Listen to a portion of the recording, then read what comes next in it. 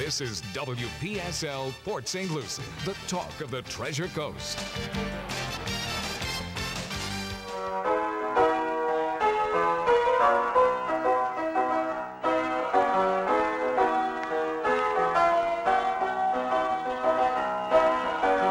It's 11:07 at WPSL 1590, the talk of the Treasure Coast.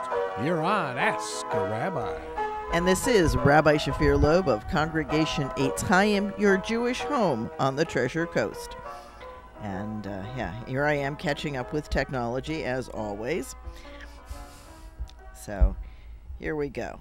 All right, folks. So this is the eve. Tonight will be the beginning of Nisan, which is the month that Passover happens in. So it's the beginning of April, and it'll be the beginning of Nisan. The calendars are a little bit aligned this year.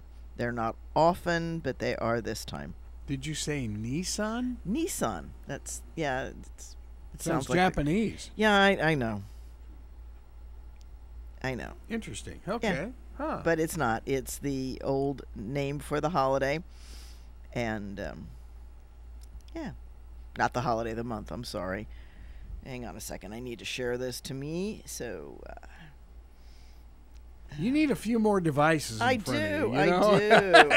I do. Oh, my. I've got way too many. Oh, So here we boy. go. But now I can see this. So there we you go. Cool. All right. So Passover is the full moon in the month of Nisan. Nisan is the first month, and otherwise also, otherwise known as the month of Aviv, the month of spring.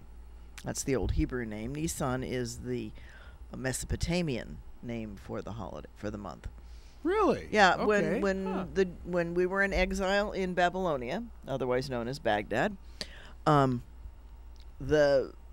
the Jews came back, when the group the 10 to 15% that came back, wasn't a very large number, but they brought with them a whole lot of things like the local names for months and things like that, because people tend to adopt the language and customs of where they live and blend it in.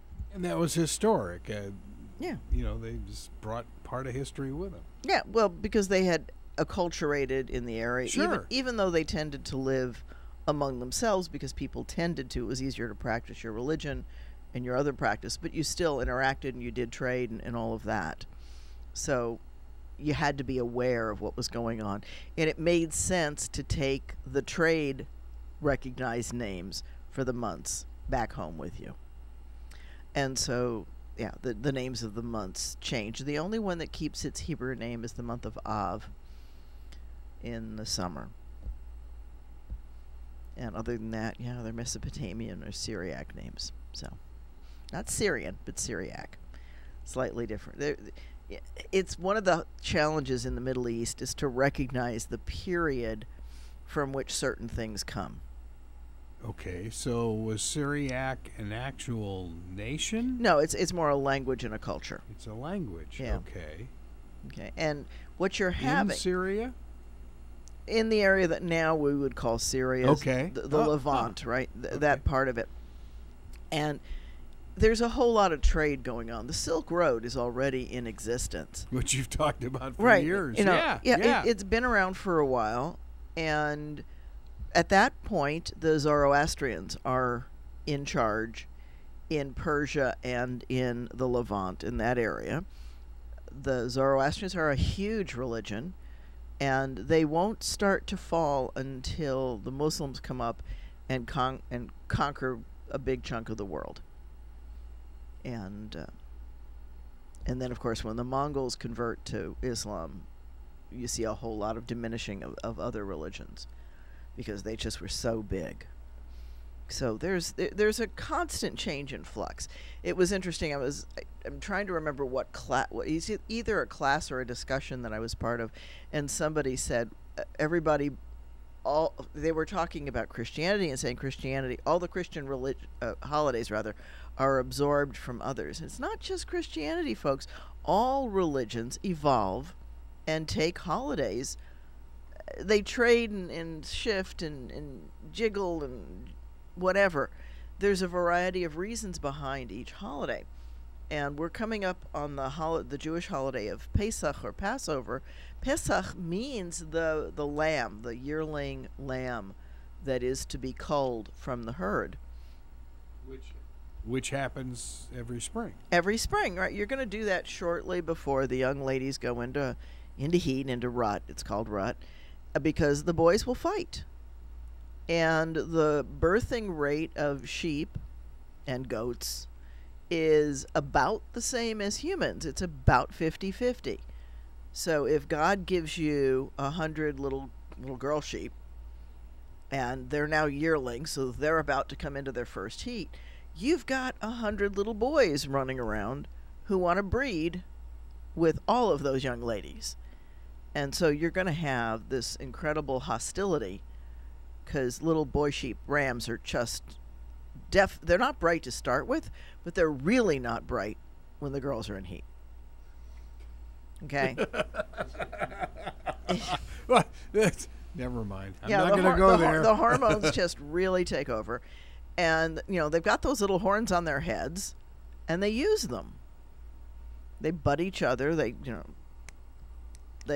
The ram's horns. Ram's horns. And unfortunately, those are fairly hard and a little bit pointy. So blood often follows it's not quite like a couple of boy dogs sparring over a young lady. This is a fight often to the death. And it's just not, it's wasteful. It's obviously violent. And if a human tries to go in and break it up, the odds of getting injured are really, really high. Because both boys are going to be angry at you. It's like any other, if two people are having a fight, one of the, and this is where kids get in trouble all the time. If mom and dad are fighting and you interrupt, you're going to get that anger, but it's going to come at you because you're interrupting the fight. The same thing happens with two rams fighting. If you try to you better be able to really grab both of them and pull them apart. It takes more than one person to break up a ram fight. And so it's not easy. It's not something that the average shepherd is going to do by themselves. It's just practical. And so how many sheep do you really need to service 100 little girls? You don't need very many. You're going to keep more than one because you can manage more than one. You can chain them down or whatever you have to do till the girls are done with their season and you figure out who's going to breed where. You're going to keep enough to keep your breeding program vibrant and to make sure that the few that you select are in fact fertile and good and all of that. But you've got 90 to 95 extra little boys running around.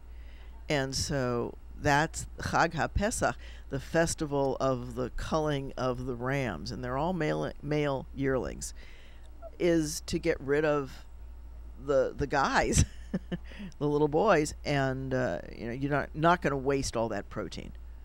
So what are you going to do? You're going to have a festival, and people are going to eat, and they're going to break down into groups so that everybody has one. And if you haven't raised them, then it's a market time. It's clearly a market time. So that's Chag HaPesach.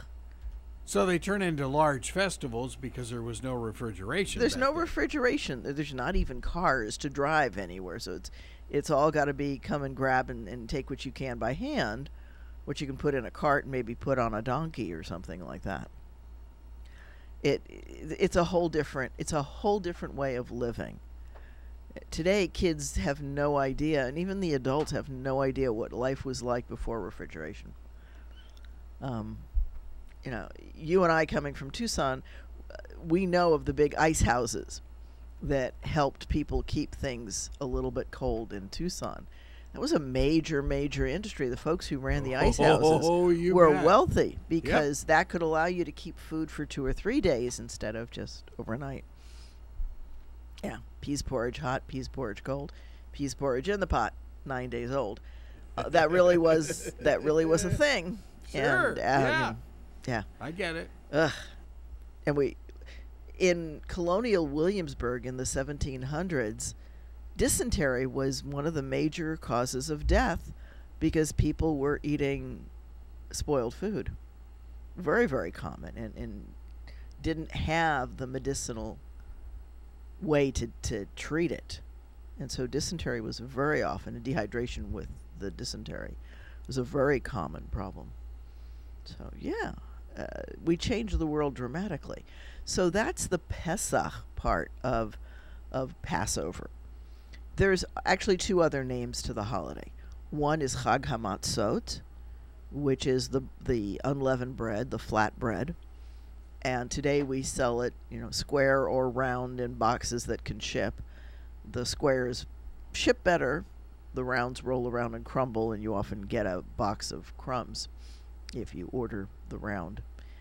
And I don't personally think that it was as stiff or as cardboardy as it is now. I think it was much more like a tortilla, because people, would have taken it and mixed it and thrown it on the oven wall or in a pan in the oven and baked it very quickly. It's today's mechanization that allows the cracker-like consistency to the matzah. And the palates have changed as well. Yeah, and habits, right?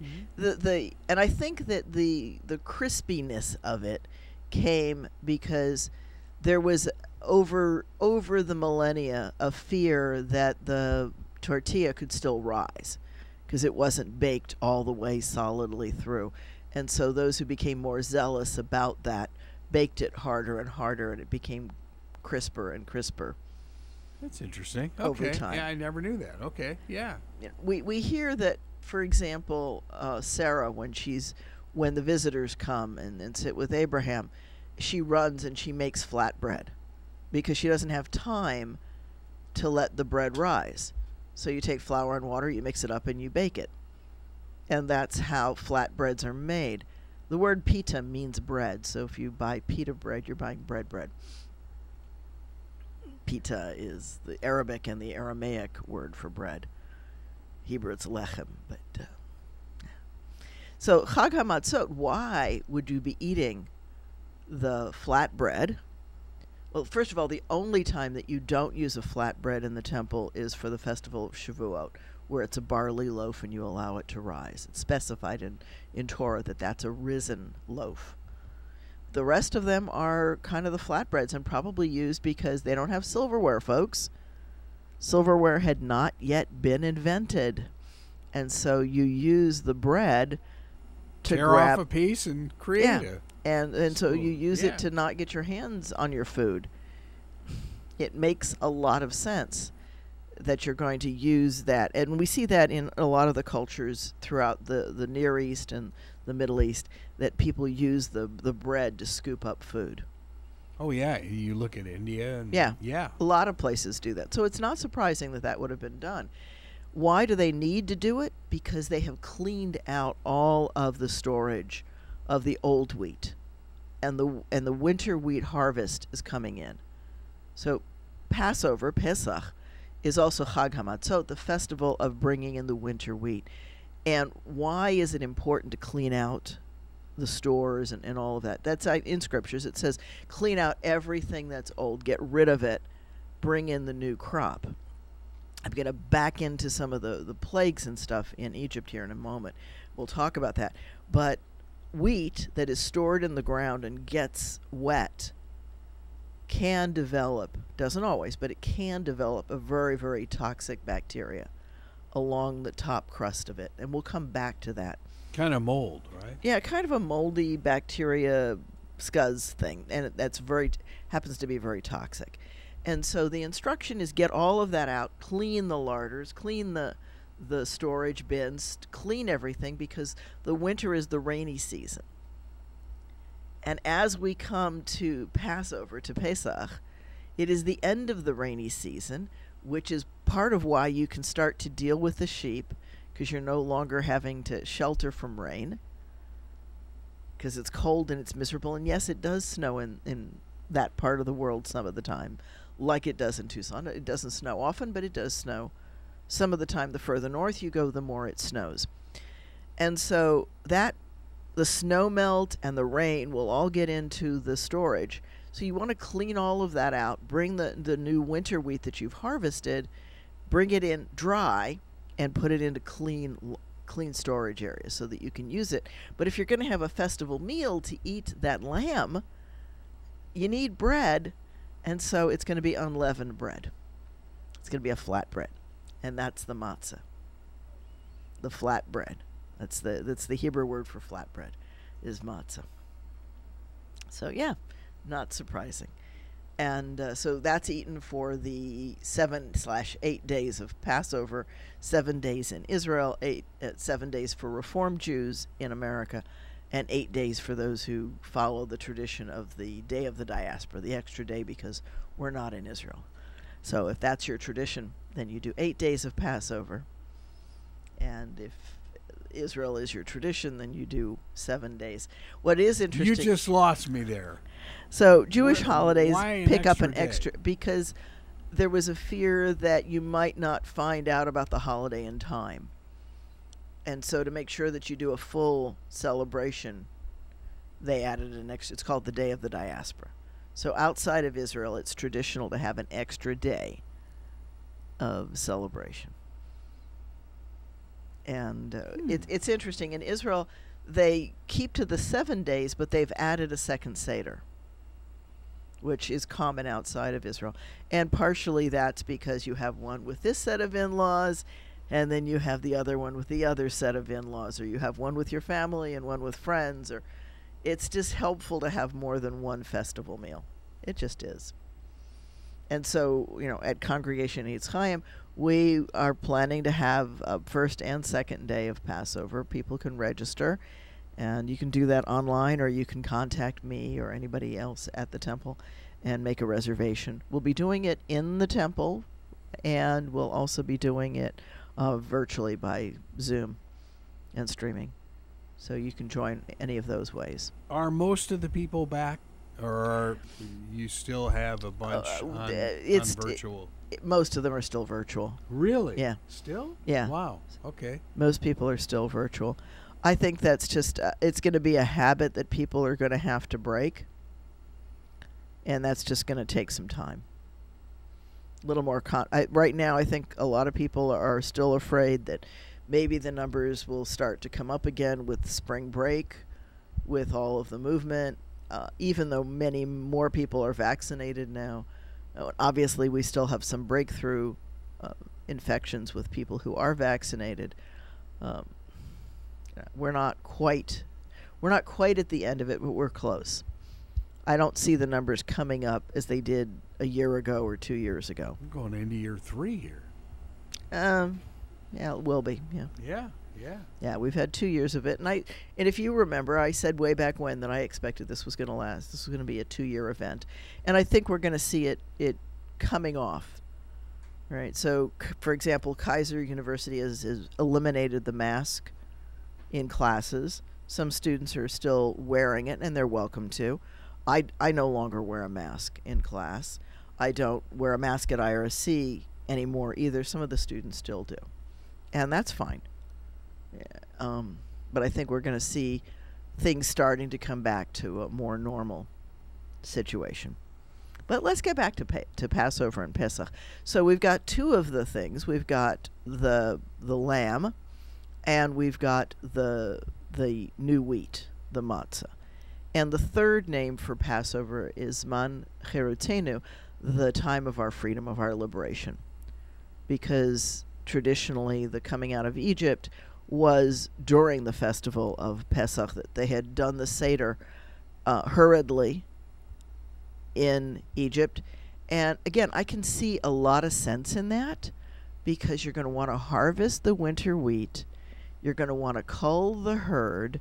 You're going to do that Passover, because if you do that, then what you're carrying out of Egypt is enough food, but a minimum of sheep, etc.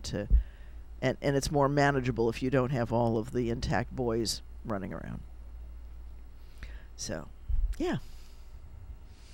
So it makes a lot of sense for Passover to be part of the festival, a part of the planning. It's also the end of the rainy season, so it's going to be a good time to travel. Lots of good reasons for it to be that time of year. the cartage of lugging stuff, and we know they came out with carts because it talks about it. And I invite students to think about it, right? If you're going to be lugging stuff, you're going to have big, fat wheels, just like your dirt bikes, big, fat wheels to go over sand and the terrain, cartage wheels. Whereas the Egyptians that'll follow will be coming in war chariots that are skinny and thin and do, according to Scripture, get stuck in the sand, especially the wet sand as they go to cross where the waters have receded. So, yeah, a lot of it makes complete sense if you really think about it scientifically.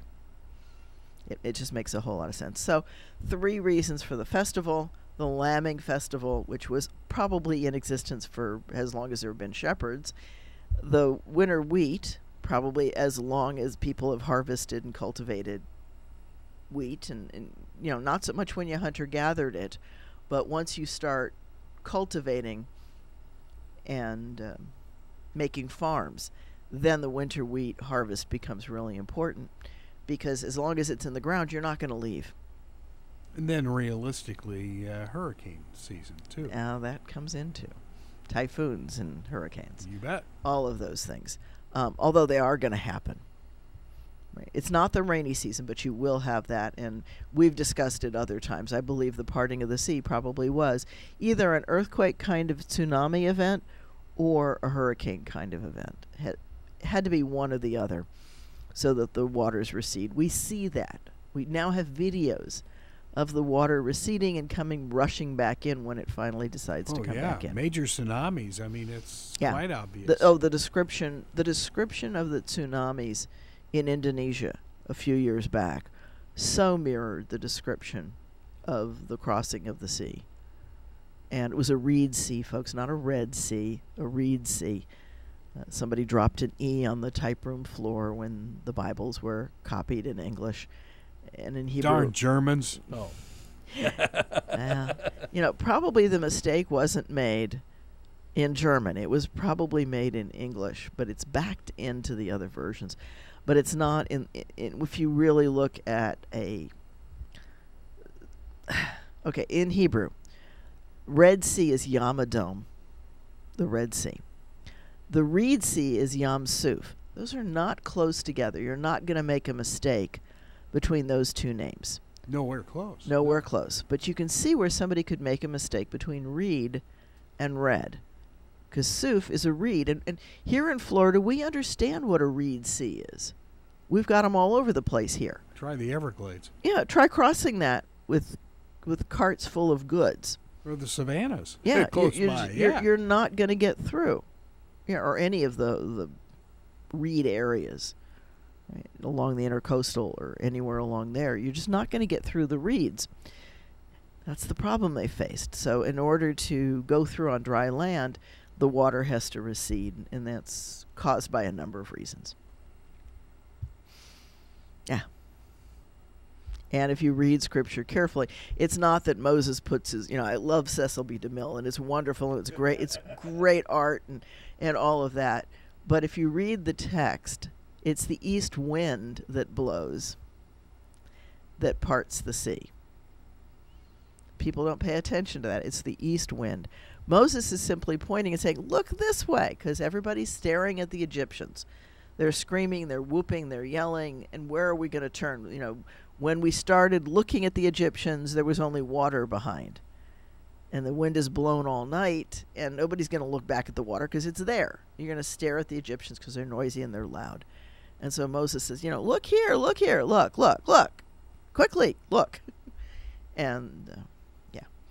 And obviously, I don't think it was 2 million people, the number in Scripture. I think that's because we don't understand the word Eleph. It's usually translated as thousands. I think it meant clans or groups, a lot smaller than 1,000. Reason I say that, I can't see 2 million people doing anything quickly. I mean, we can't evacuate Port St. Lucie, which is 500,000 people, overnight. Yeah. Oh, yeah. Right. Instantly clogs on 95 and nobody goes anywhere.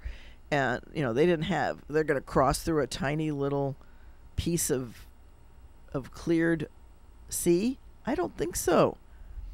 So the Egyptian Turnpike wasn't... Yeah, the Egyptian Turnpike was not very big. It was more like the old West Virginia one.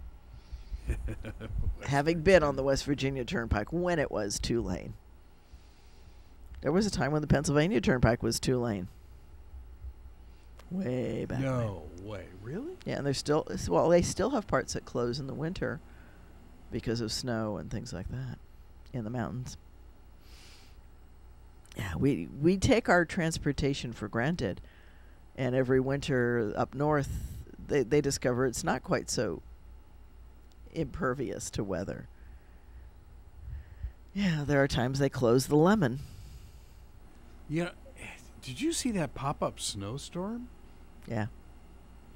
I've never seen anything like that.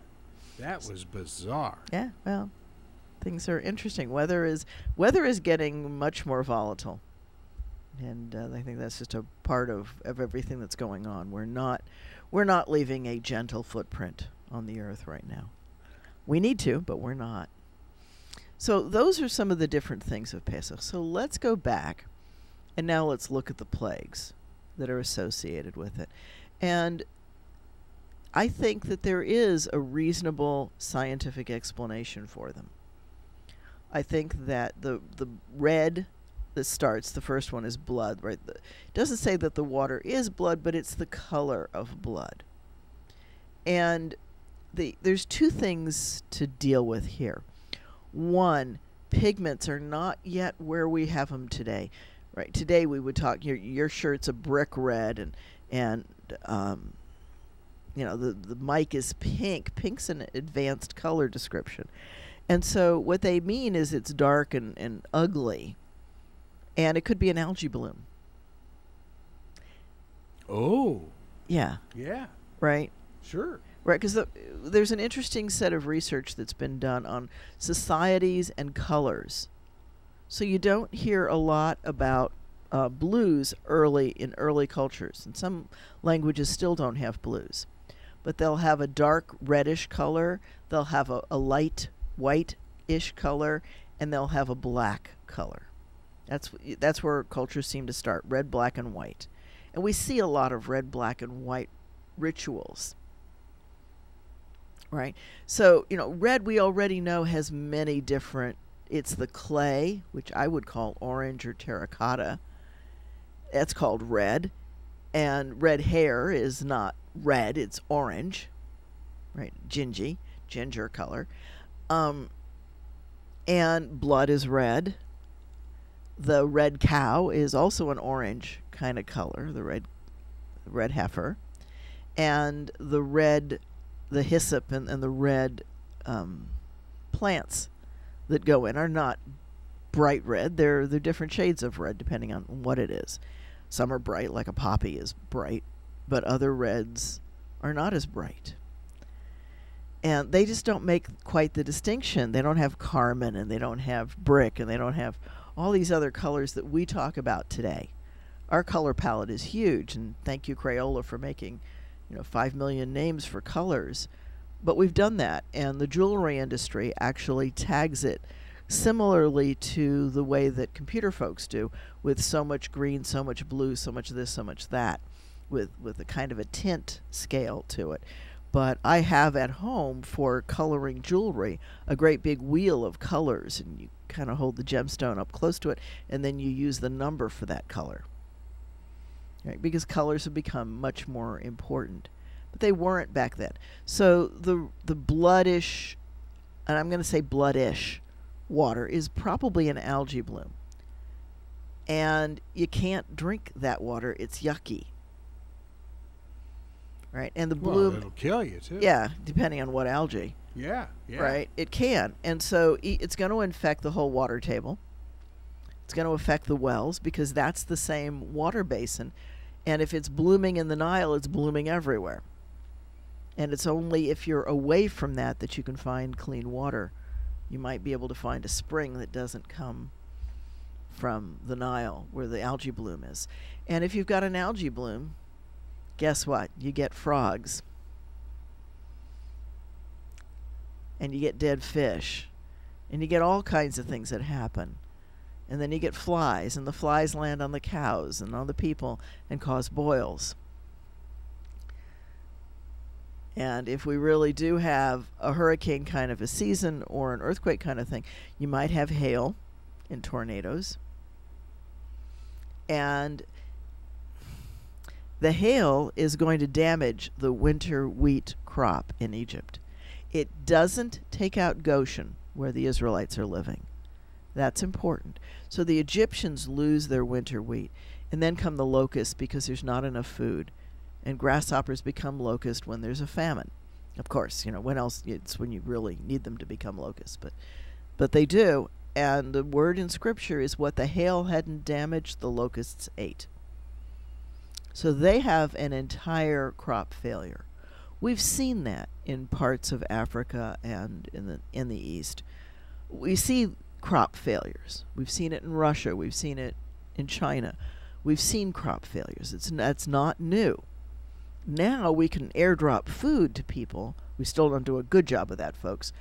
But in those days, it would have caused them, here's the piece, to use their old wheat that may have had that bacteria or mold that I talked about before. Now, why would that take out the firstborn? That's a subtle thing, and you have to understand the culture. In those days, in that part of the world, the firstborn gets a double cut off the top.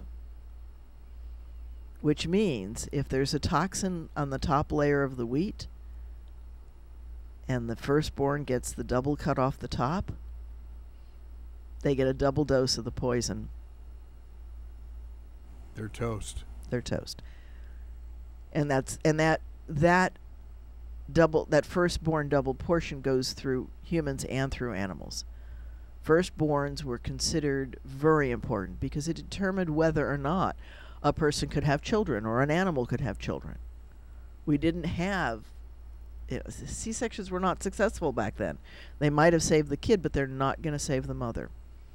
And so the opener of the womb, if you will, the firstborn, is very important because it determines who among the population can have children and who can't, who's going to die because they can't give birth. So, yeah. That's why the firstborn is so honored. And in Judaism, the firstborn becomes dedicated to God. That's why we have what's called Pidyon Haben, the redemption of the firstborn. Instead of giving the child to the priests for God to be raised in the temple or in whatever holy sites are around, then you redeem him. You buy him back. It's a symbolic thing now, but much more significant back then. They really looked at firstborn as being an indicator of the fertility of the mother, with good reason, because it was. Without medical interventions, without the ability to, I wouldn't be here if it wasn't for medical science. The doctor knew the umbilical cord was wrapped twice around my neck. Most babies born like that strangle in birth because the cord's not big enough to, tightens as the baby's born. Does the scripture show how large families were back then? Not entirely. I mean, we see that Isaac has just Ishmael and Jacob, and then Jacob goes and has 12 sons and at least one daughter.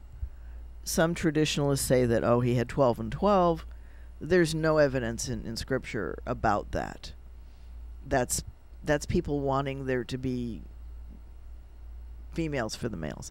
But we know that there's a daughter, Dinah, and we don't know if there's other children that either didn't make it to adulthood and would have just gone by the wayside, and we really don't know how many other women or girls were born in the family. They're not always mentioned. If they're not part of the story, they don't get mentioned. If they're part of the story but they're not a significant player, in most cases, they don't get named. Like Noah's wife is never named. She's semi-significant, but she's the one she's never named. She's just called the wife, Lot's wife. She doesn't have her own individual role. It's kind of interesting. Rather sexist. I think that there were also men who, Abraham's servant who gets sent to find a wife for Isaac isn't named. Tradition names him, but he's not typically named. There's lots of characters in scriptures who don't have a name. And usually legends and tradition will assign a name, but it's not always in scripture. And the word Adam, we use Adam as if it's a name, but it simply means human. The name Adam. The name Adam means human. Really? Right. So you would say that I am B'nai Adam. I am a child of Adam. I am a human. I'm a member of the human species. Okay. That's interesting. And Adam's wife, Eve, Chava, means life. The life giver. She's the one who gives birth. Wow. Yeah. Names are really kind of interesting. Even David, the name David means beloved. He was a beloved king. Saul, Shaul, the requested one, the king who was requested. His name might have been, Peter, I don't know, whatever. But those are probably titles, right? The king, the requested one, was Saul. Shaul, the one that the people asked for so he could lead the armies. And the David's the beloved, the popular king who comes up. His son Solomon, Shlomo, is the peacemaker. Now he makes peace in a really wicked kind of way, because he does it by killing everybody who doesn't agree with him, which was a common way for kings to make peace in those days. But it is a time of peace for the people who survive, for the people who agree with him. Stuart was talking about democracy and being a peaceful transition of power. It wasn't in those days. Well, semi-peaceful because Dad died. But there's clearly a war that goes on between the sons of David as to which one of them is going to inherit the throne. And Solomon is Bathsheba's second-born son, the one born in wedlock, not the one who dies, is the love child from before. But again, you have to read scripture a little bit carefully to pick that up. The stories are much more interesting and detailed than most people realize, and they probably were much like theater in the early days when people didn't do as much reading, although clearly people did some reading and writing, because in scripture it says, write these words on the doorposts of your house, and you don't give that instruction to people who can't read and write. It doesn't make sense. Right? If I told you, to calculate something and you weren't good with numbers, it wouldn't have any value to you. Same thing. Yeah. So clearly there's at least some literacy going on if the instruction is to write it. Now that's really interesting. Where did the written words start? Well, we credit the Phoenicians for the alphabet that we use. Okay. Right. And that makes sense because they were part of the trade network. And people who do trade need to keep books. You need to balance and figure out who does what, when, where. And so alphabet becomes important. You need to know how many widgets and wadgets and goats and rams and sheep and whatever it is that you're trading. Silk bolts of cloth or whatever. Wheat, cotton, we can keep going. All the things that they would have, myrrh, frankincense, those things have been traded for a long time. Frankincense and myrrh grow in and around Yemen. That's where they're indigenous. And if they're used in the temple ritual, they get there by trade.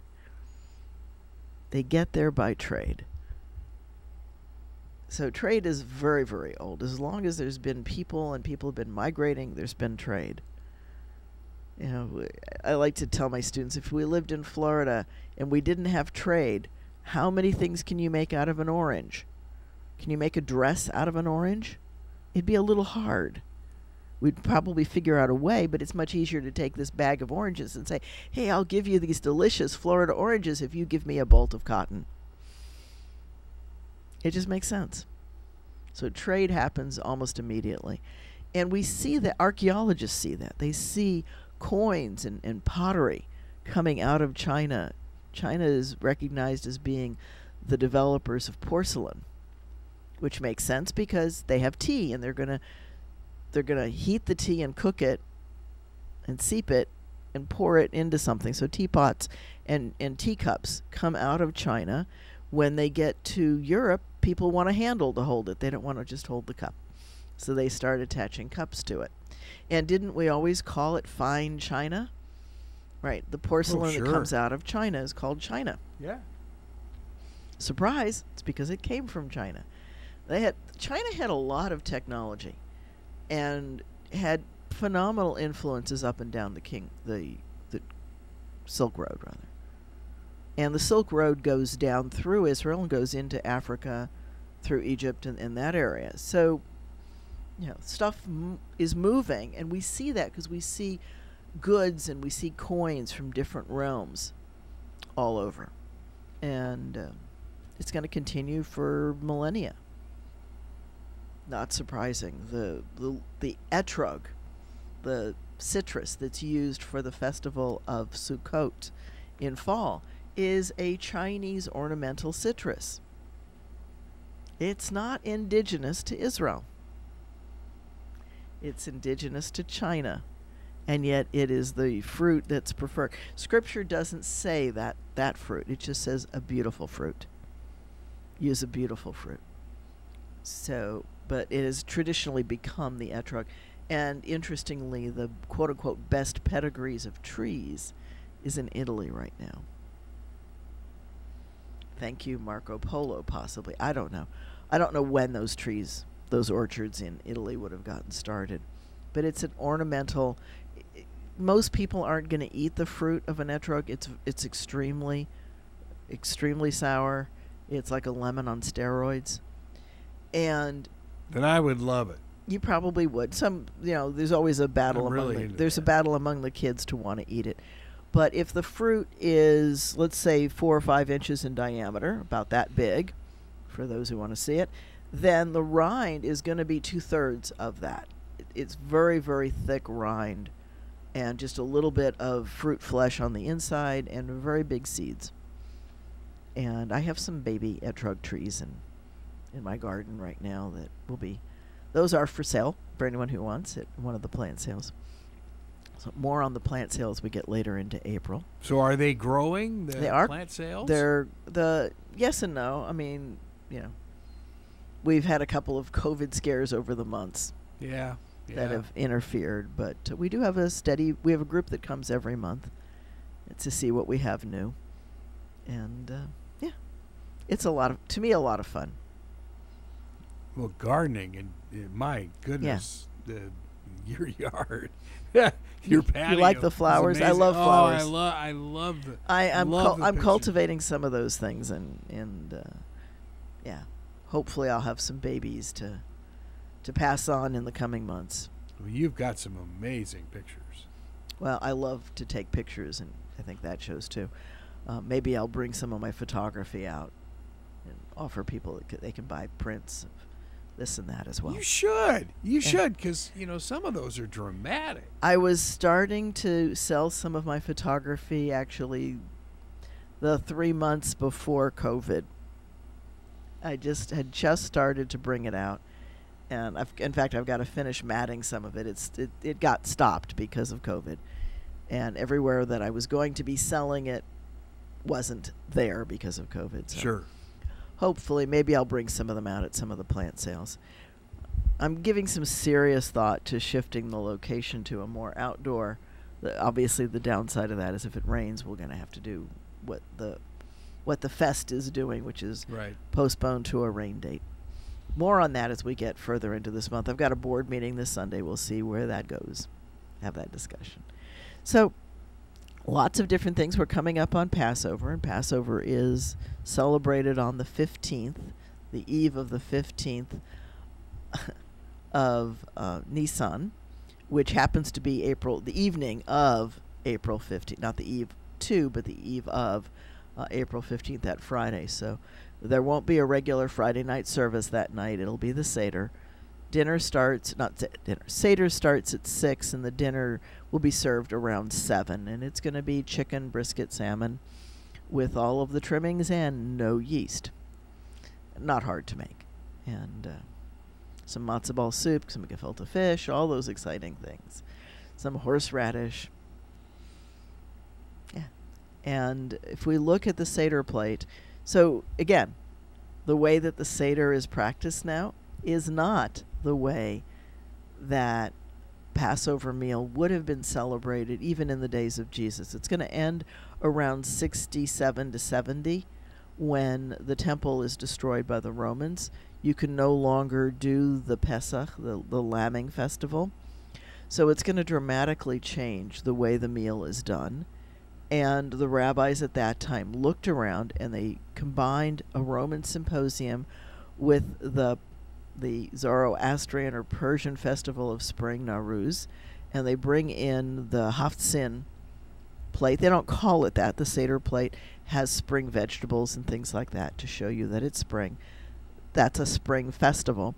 So that gets overlaid over the other parts of Pesach, Passover, and the Seder as it's practiced today is that blending of traditions with the Jewish piece remembering the older holidays. This society is slowly becoming more urban and less rural. And so there's fewer farmers, more city dwellers, more city crafting. And so the celebration changes. Just as any of the holidays. Look at how Halloween has changed over the last 40 or 50 years. We have almost no kids who really do the trick-or-treating the way it was done 40 or 50 years ago.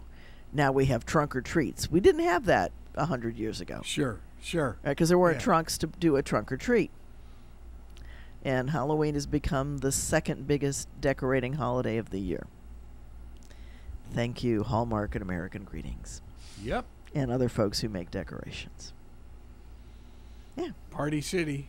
Here we come. Absolutely. So, holidays do change and they do morph, and that's natural and normal and indeed healthy. Religion and practices of holidays and rituals is not intended to be stagnant. It's not intended to be isolated and separated from the people for whom it's there. Forgive me, I'm having an itchy nose today. And so this is as good a segue as any. We're coming up on the last 5 or 6 minutes of the show. And I'm going to do this request, folks. If you'd like what you hear, if this is worth listening to, then please consider sponsoring one or more episode of Ask a Rabbi. We are looking for sponsors. And it's important to keep this going if you like it. And you can contact Greg or Carol at the radio station 772-340-1590 after the show, and they'll be glad to work with you to help develop a sponsorship. It also gets you some advertising other times along within the show, and I clearly will mention anybody who sponsors an episode or more. So that's one thing. The Seder is April 15th, and you need to register for that. You can contact me or register online, or putting up an event later today up on Facebook. You can also contact us through that. So different ways. Is 2J's preparing the food? Not this year. Not no. this year. Not this year. Okay. But it'll be a full ritual meal, and hopefully it'll be tasty. Cool. People have been enjoying the meal, and we'll go from there. So any questions, anybody? You're welcome to call in the last couple of minutes. We talked about Passover today. We talked a little bit about the different roots of the festival. We talked about some of the different the plagues and how they could have had a very natural kind of a background. Let's talk just a couple of minutes here about the Seder plate. The Seder plate is also evolving. When I was a child, there were 5 things on the Seder plate. Now there's 6. And on the Seder plate that we use in the temple, there's probably about 10 or 12 different things. And in fact, this year we're going to put a sunflower out for what's going on in Ukraine, because we need to come to a world where we don't do that kind of stuff. Period. We need to find better solutions to whatever challenges, threats, resources, etc. the world needs. Just hard to imagine. The whole thing is so absurd. I just, It's sickening. Yeah, I mean, it really is. It's funny because when you're as old as I am, of course, I was born. Yeah, the dinosaurs were in your backyard. Yeah, they were. Yeah, right at the end of World War II.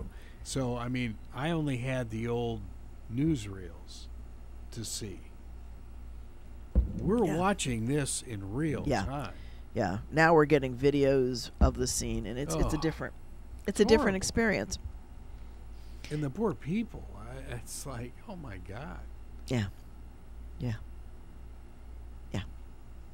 It's the refugees and the whole thing. It's mind-boggling. And it's going to be interesting to see how that works out in the next coming years. Who's going to take in the refugees? Who's going to help them? And God willing, Ukraine will survive and be strong.